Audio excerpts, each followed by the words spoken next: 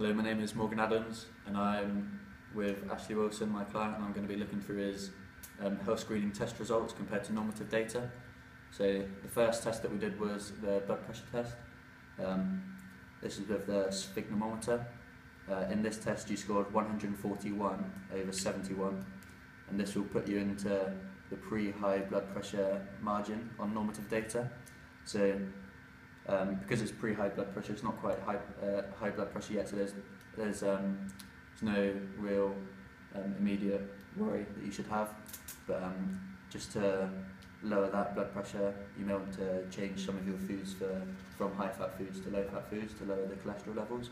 You can get some sort of butters and that you can use on your spreads that will lower that for you. Also, for the time being, I wouldn't suggest that you did some high intensity training for long periods of time, because it could increase your blood pressure and you could have some problems with that, with your health, because of that.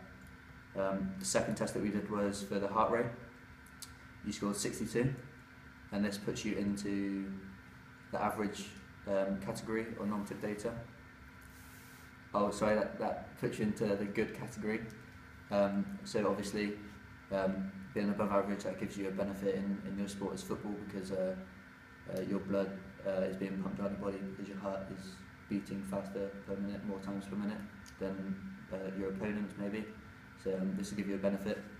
To improve this, you may want to do some cardiovascular training, for example running or spinning, because that will make your cardiac muscle stronger, meaning you can pump blood more efficiently, meaning less pumps per minute, giving you a better score. The third test that we did was the peak flow test, and you scored 480, which was an average result. So that's good. That shows that you can inhale and exhale a lot of oxygen at one time. That also means that that will benefit you in your games such as football, because your breathing is less hard for you to do. It just comes more naturally to you. Whereas some people may be panting and using a lot of energy to breathe, you'll be using less energy, therefore saving energy, which you can use in different parts of the football game. And the last test that we did was the body mass index. This tested a comparison for your weight and your height. You scored 23, which was in the healthy weight category. This is good because it shows that your health to weight ratio is positive, and that is just the overview of your normative data results. This is my second client, Josh Farley. I've chosen him because they do contrasting sports. My first client was a swimmer. He does long distance swimming, and Josh plays cricket.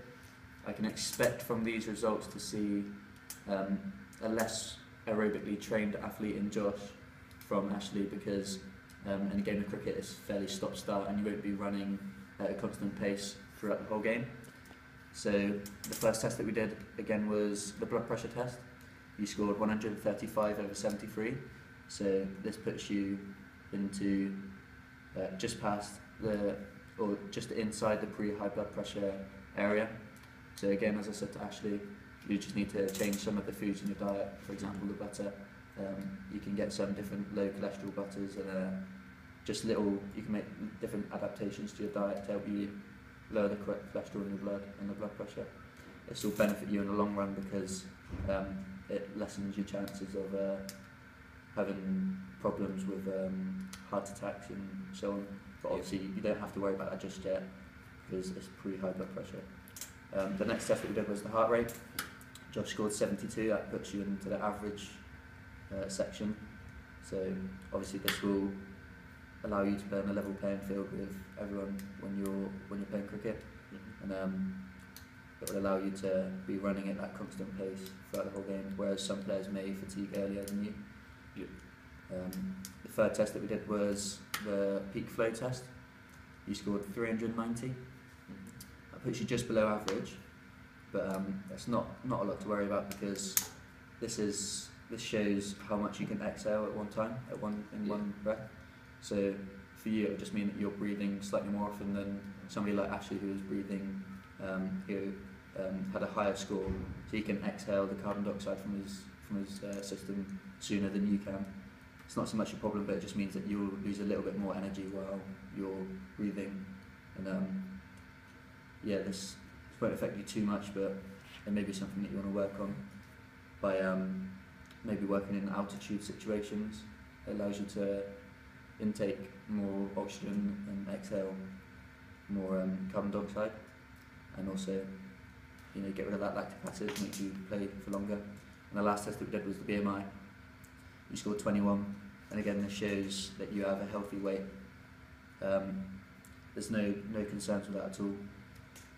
It looks like it's all pretty healthy.